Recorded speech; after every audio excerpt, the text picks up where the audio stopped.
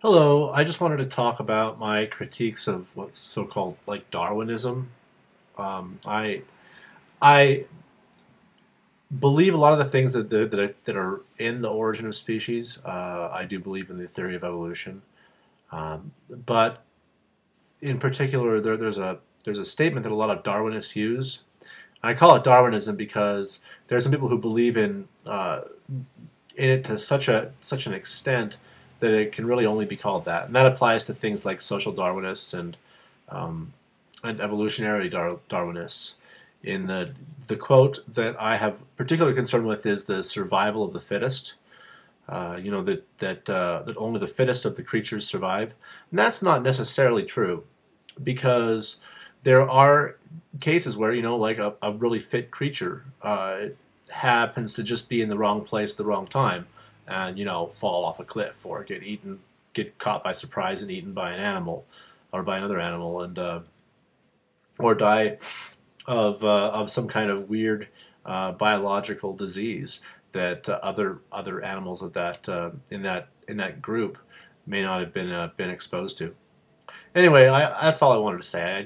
I think that the idea of survival of the fittest, while it applies in general, it doesn't apply on an individual to individual basis. I think that this is again my personal belief. I think that a lot of times there are sort of things that are out of an individual's control, and to say that they were unfit, like it's sort of like you can say, well, capitalism works because those who work the hardest end up succeeding, and that's not really true.